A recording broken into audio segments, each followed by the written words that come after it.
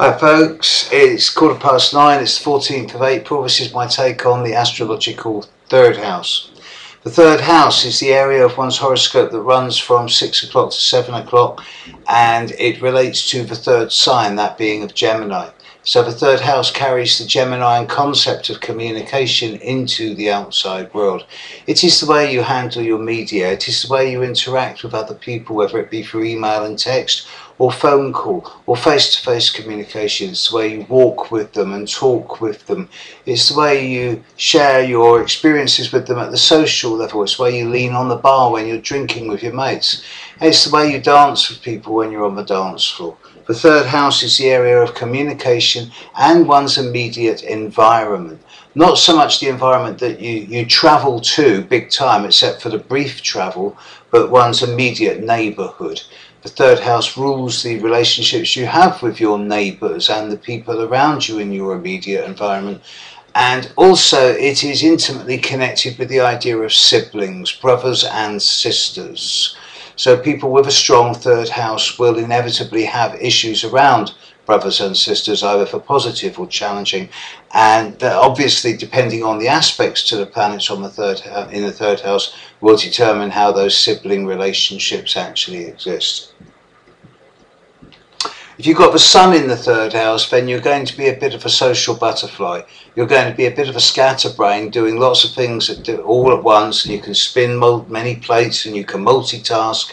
But when it comes to focus and commitment and concentration, the sun in the third house isn't the best. It's the best at organising and facilitating and coordinating, yes, but not single-minded focus. The moon in the third house is actually concerned with one's immediate environment, and the bedroom or the kitchen or the living room and the state of it will be a reflection of one's own emotions. If you've got the moon in the third house, you've got an untidy house, then what does that say about your mind? Environment reflects one's emotional state.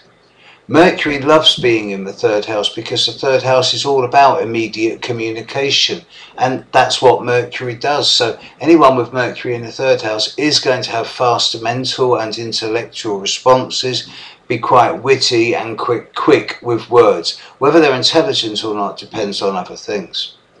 Venus in the third house is quite a nice position. It's a little bit lightweight, but it's superficial, but it does give a charming and eloquent and sophisticated approach to dealing with people at the one-to-one level, and it doesn't suffer fools or coarse people lightly. Mars in the third house does bring a power into one's communication. This is the person who will do a lot of sprinting when young, or cycling. They will use a lot of mobile exercise to keep fit, and when older their communication will have a degree of passion about it. It will be assertive and projective, and hopefully not aggressive or confrontational. Jupiter in the third house, a bit of a gas bag. It tends to go too much for the words and the big ideas and the visions, but it doesn't really look at the sort of actual fine detail a lot. It sees the big picture, and it's a good talker. But when it comes to actually doing it, Jupiter in the third house prefers to inspire others rather than do it themselves. Saturn in the third house can indicate difficulty in communication, especially when young, or hardship with siblings, or indeed being an only child. Saturn in the third house, however, also brings, as you get older, a much greater degree of structure into the intellect, and makes you structure your communication in a way that makes you actually very good at it as you get older.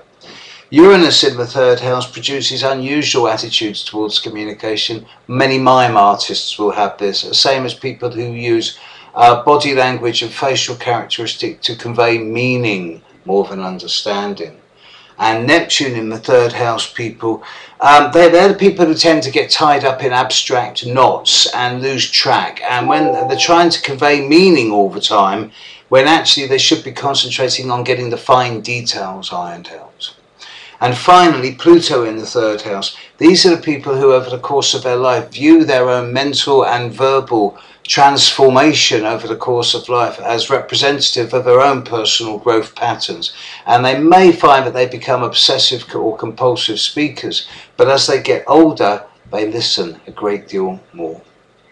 There you go, third house, the way you think and move and project yourself at the fast daily level into the outside world.